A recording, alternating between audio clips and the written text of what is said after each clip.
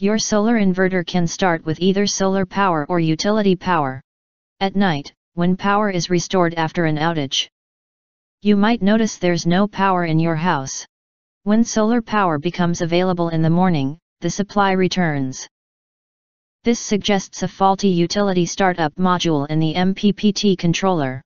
MPPT may be integrated with the main board, as it is shown here, or installed as a separate module. Here is close-up view. Arrows shows where faults are most likely. Here you see the components with wiring connections side by side.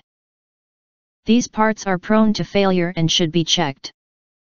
If the MPPT is installed as separate module as here, the utility start module will be a removable card. Highlighted part shows here with arrow. Here's the top view of the utility startup card. Now, here's the side view.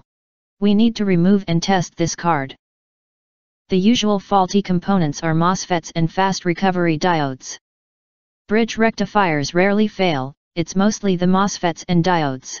Sometimes, 3-watt resistors fail, but it's uncommon. We need to replace the faulty components. Ensure the replacements match the original specifications. Here are suitable alternatives if exact replacements aren't available. Never replace the MOSFET with IRF 630 or IRF 740, their ratings differ. They'll overheat, fail, and cause more problems. Now, let's disassemble the solar inverter and check it out. You need to remove the MPPT controller, installed separately in the inverter. I've already removed most screws to save time. Now, finish the rest. Next, I'll disconnect the MPPT card's wires. I often skip some steps and details, especially those related to soldering or desoldering, as they are unnecessary or assumed to be known. Now, I'm removing the 220V AC supply wire from the utility startup card. Disconnecting the main controller wire here. Now, remove the bus control wire.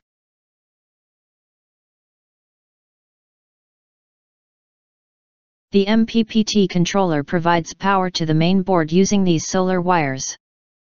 Now, removing the solar panel's supply wires. The MPPT controller should now come out easily, but something seems stuck. Let's check it out. I forgot to remove this 20V wire from the main board. Remove this wire as well.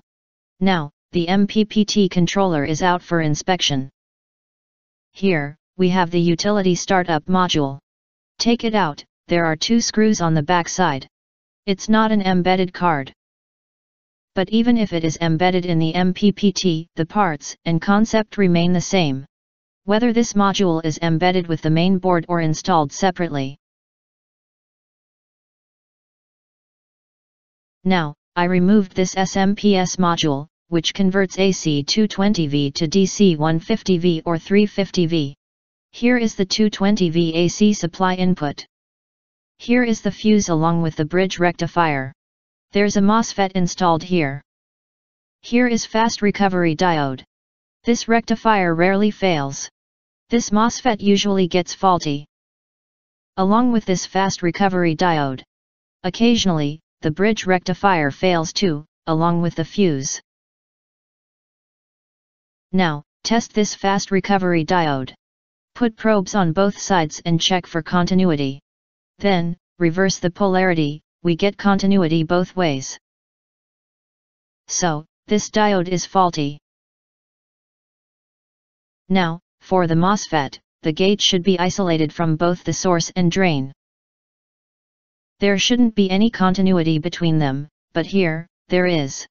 With the gate shorted, the MOSFET is faulty too. Now, test its bridge rectifier. Remove the faulty MOSFET first. Otherwise, you'll get incorrect readings because of it. The AC pins should show low resistance in one direction and high in reverse. The same applies to the DC output and AC input pins. Reverse polarity should always read OL.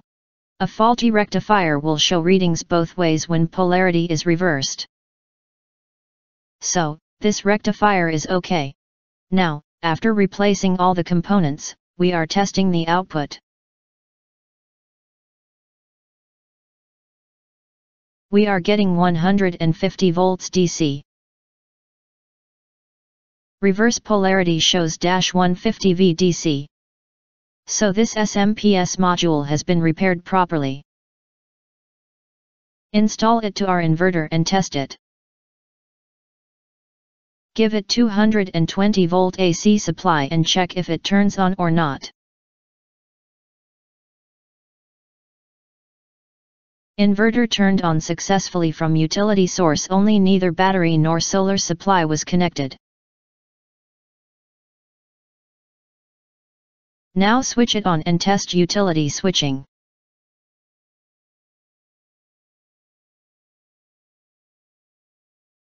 Inverter has successfully switched to utility as well.